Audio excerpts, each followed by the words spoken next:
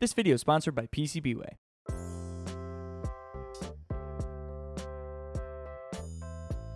Hello my goblins and ghouls, my name is Steven. Me llamo Esteban. This time we are continuing in our endeavor to build a test jig for the Index Motherboard. Last time we got the Pogo Pin board and the actual controller that's running the test spun up and working great, but as a lot of you guys mentioned in the comments, just squishing the two boards together is not a good reliable solution for accurate, repeatable tests. So this time we're gonna make the actual mechanical part of the jig that makes sure that everything is lined up real nice. There's a lot of ways to do this to make sure that your board lines up super well with your jig. Adafruit really likes using some bolts sticking out of standoffs to align their boards. Some folks will use a little milled acrylic jig or a 3D print. Some people will actually use another PCB, and there's a whole bunch of other wacky solutions for aligning things. But we're gonna use this. This is an off-the-shelf kit for building your own bed of nails jig. We decided that designing this thing from scratch wouldn't be a good use of our time, but I'll let Lucian tell you about it. Nice. So what is this thing? We bought a PCB programmer kit. This is a plastic assemble-it-yourself machine. It'll like actuate a pusher into a circuit board holder, basically. So it almost looks like a pneumatic press, but it's designed for landing like flying touch probes into a circuit board. We realized it'd be a lot cheaper and quicker to build this from a kit than to design everything from scratch. Not worry so much about this linear motion system, because this is solved for $60 to $80 on the internet. Like, we literally couldn't buy the stock to make this for probably less than like $150, unless it was like plywood and warped. Right. Like, we could 3D print the whole thing, and we had some cool novel designs modeled for that already, but we just gotta draw a line somewhere. Yep. And in the interest of like moving forward and like shipping good product, like, this isn't where we needed to be creative. This is just a skeletonized version of the PCB mount, and the board goes in like that. Touch points can land on any possible through hole. So this is meant to push down on a spring-loaded platen so that when you retract, it lifts up pretty easily. I see. This is pretty identical to all of the equipment I've seen used in production lines in China when I've been out there. Yeah. I think a part of mid-scale is being scrappy and like picking to choose where you put your time. Right. So, because you can't do everything, you're not full-fledged capable of everything. Yeah, you have to decide when do we just go with someone else's solution, something that we know is gonna work because it's been tested. If we don't need to do something custom, let's try to not, you know? Yeah, within like an hour or two, I'm gonna build up the whole thing. Fair enough. Should be fun. Hell yeah, dude.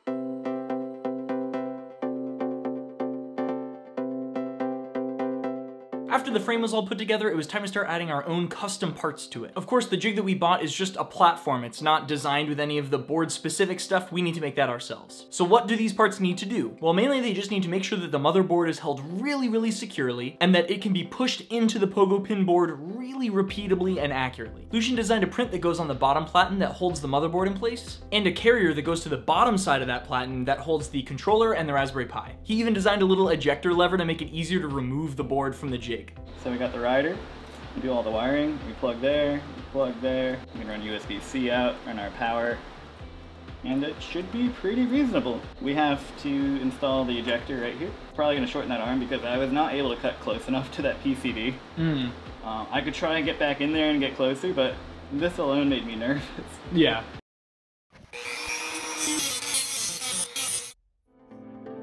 Probably the next step is to take this 2D bounding region and cut it into here so that the platen can pass through. Oh man. Yeah, it's good stuff. This is coming together pretty good.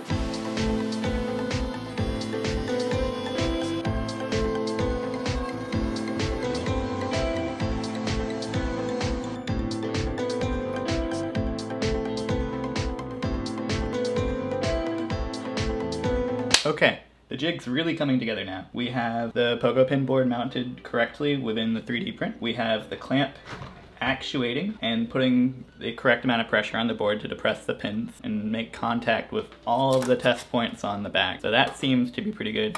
I think that's unlocked, but we're gonna move on from that and take it to the next few steps. We want to be able to communicate the QC results from testing these boards to the customer. We recently unboxed a Prusa Mini. They actually include a receipt that shows you all these different types of test values, and we thought that was pretty cool. So the plan is to take a label printer from Adafruit and integrate it into this machine. That way, when a test is completed, we'll be able to see whether or not it worked right, and we can show that to the customers that receive the product. That'll also be great for, let's say something went wrong on this test. We would get a receipt with a big X at the top, and we'll binder clip it to the board and put it in the rework pile. So we'll be able to physically see what's wrong with our board. We'll be able to physically show the customers that everything's been tested, and it'll really help guarantee the result of our product. Next, what we're going to do is design a mount for our thermal printer. We're going to install it on this guy, and we'll get some of the wiring from the thermal printer running to the inside of the box. I came up with this print. What I like to do with 3D printing a lot of the time is make fixtures to make life easier.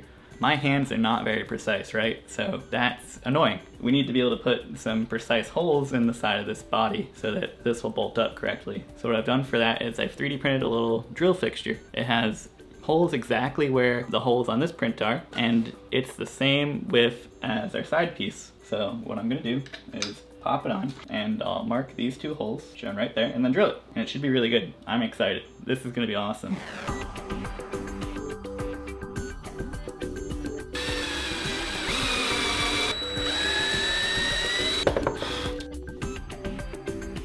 Okay, the label printer is installed now, and it's really not going anywhere. Mechanically, this is going really well. What's also nice is how clean the electronics came out. Everything pretty much rides on the underside of that platen. That's great for serviceability. If we wanted to update the electronics, all we have to do is pop out the 3D print and the acrylic. It'll all come out as one piece. Nothing's actually attached to this red-brown programmer jig. It's only that platen. Everything's smart. Everything we built will come out as one piece, and it'll let us service and upgrade them really fast and really easily. And it also lets us keep this jig as something that's universal. It could receive a different 3D print for a different type of board we might make in the future, and we won't have to customize the PCB programmer fixture to accommodate that. We'll just keep designing new platens. I'm super happy with it. Steven did a great job with the circuit boards. All that's left now is software, I think. We've got to figure out the buttons, but that's a fun problem. The rest is up to Steven. And with those mods made to the kit, we now have a place to put the motherboard to reliably put it in and index it so that it's easy to interface with all the Pogo pins, even a lever to make it easy to pull it out after we're done with the test. It's entirely self-contained with its own computer that handles logging and running the test inside, and a receipt printer.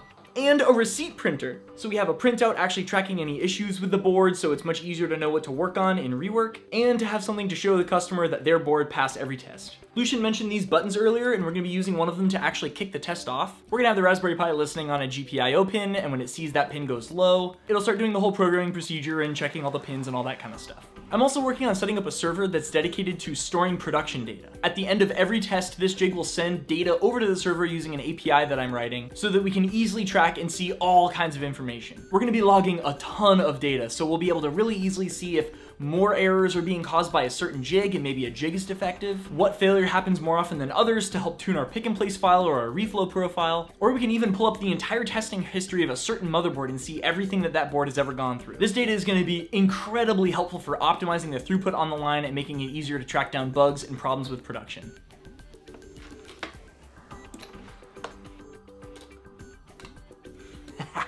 It's so cool!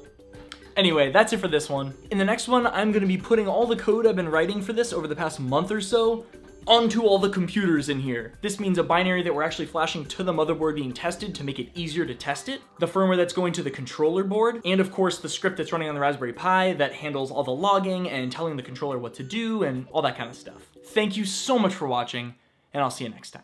But before I go, I want to thank this video sponsor, PCBWay. PCBWay made all the boards that went into this jig, and as usual, they came out absolutely beautiful. I needed them pretty quick, but from the time that I put them in to the time that I had them in my hands at my door was under a week. They'll check through your board design before they actually accept your order, so you know that you have another set of eyes looking at your design. They find all kinds of things and little bugs that I wouldn't catch just looking at the board reviewing it myself. And they've definitely saved me a lot of revisions to boards that I would have had to make otherwise if they hadn't caught them. If you're looking for a board shop, I highly recommend PCBWay. Thank you so much to PCBWay for sponsoring this video.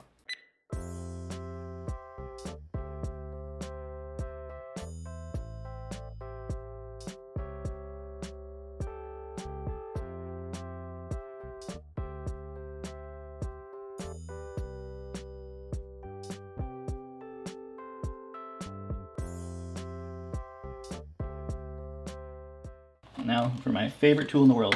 They're called drill taps. Steven's probably mentioned these before, but this is a drill bit that drills a little bit of a hole, but then it starts threading. It's just a lazy person's tap.